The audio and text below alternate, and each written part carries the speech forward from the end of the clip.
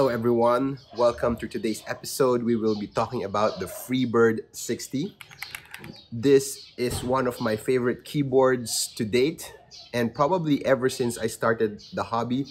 This is by Keys for All. It's a tray mounted keyboard, but I did something special with the gasket mounting system to give it more flex and to improve the overall acoustics of this keyboard. In its stock form, it's actually already good, typical of a tray-mounted keyboard. But what Keys for All is marketing with this keyboard is that almost everything that you need to modify this keyboard is already provided in the kit. There's a silicone pad. It's a keyboard that comes in with a Duroc V2 screw-in stabilizers. That's crazy value for the price that you're getting it. And it also comes in with the O-rings that you will be needing if you want to use the O-ring mounting style with the screw. However, I did not use that. I did my own mounting style for this keyboard, which worked pretty well. Suffice it to say, this keyboard has been part of my daily rotation. I've been using it more than my other keyboards for the past month that I have it. It is that good.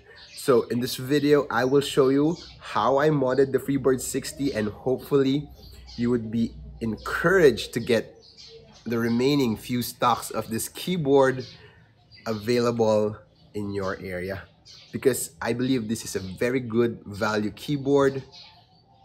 It's really that good. So let's dive into it. For this video, I won't go into too much detail on what the board is because a lot of reviews already covered that.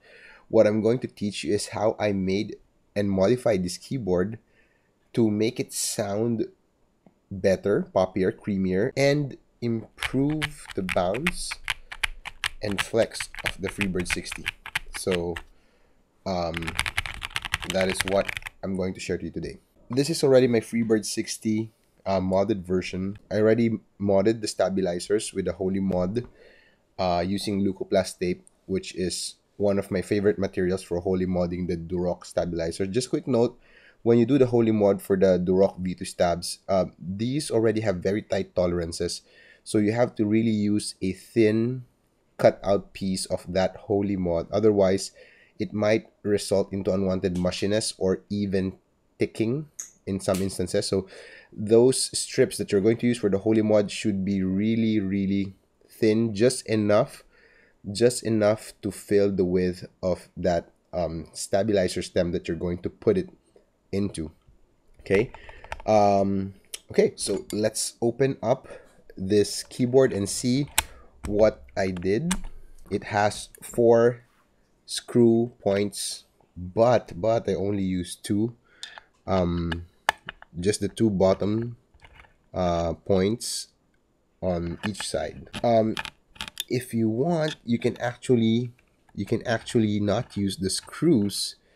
However, my problem is that the board is flipping over.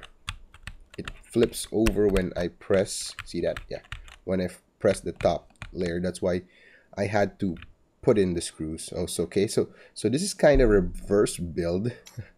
All right, so we're starting from the final product, and then I'm going to show you what I did inside it. All right, so I only placed 1 layer of Tempest tape.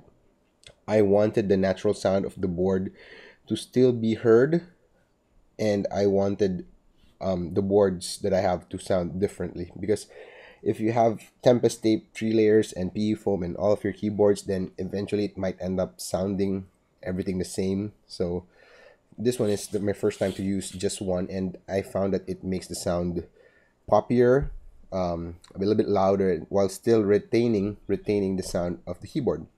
In between the plate and the PCB, I got a plate foam from pmx.gg. I really think this keyboard will benefit from a plate foam. That is the only thing that this keyboard needs that is not included from the kit. Okay, if they included the plate foam, then you're good to go. All right, so let's now discuss the interesting part. How did I achieve that sound and that flex? Well, basically I modified the mounting system of this keyboard. The standard tray mounting style was okay. When you use the sandwich mounting O-rings that came with the kit, it did provide some sort of flex and bounce to it, but for me it was still stiff. So initially I thought of placing cut strips on the standoffs on top of it, but I found that it was too unstable. The board was flipping over the PCB, and it was hard to screw because the screws were not that long. But what I did like about the tray mount style of this keyboard is that the standoffs are very short, almost at the level of the silicone dampener. So I figured, what if I try placing gasket strips around them? And that is what I did. These are D65 gasket strips I placed on the side, on the top, and on the bottom. Initially, I also placed at the middle, but it was too much. And lo and behold, this configuration worked really well. It was stable. The board was stable. The typing feel was even. It became really flexy, really bouncy, and it sounded really good. With a little bit of polyfill in it. I love how it sounded. Again, only a single layer of tape mod. So this is my first 60% keyboard. I couldn't jump into the layout because I really need my arrow keys. Luckily, the Freebird 60 offers that. When you're putting this back in, just screw it enough so that the PCB and plate doesn't lift out of the keyboard, but not too much so that you still have that play. Okay, so screw it in. Yeah, that might be enough. Just a few turns of the screw once it attaches to the lower case. Okay, that's enough. It's lifting. It shouldn't lift. Otherwise, if it lifts, again, it will topple over when you press that upper portion. So so that's what I did to my Freebird to achieve that flex that you're seeing right now and that sound profile. It's a really good keyboard. I love how it looks. I love the thin bezels, the subtle Freebird logo on the side. Everything about this keyboard.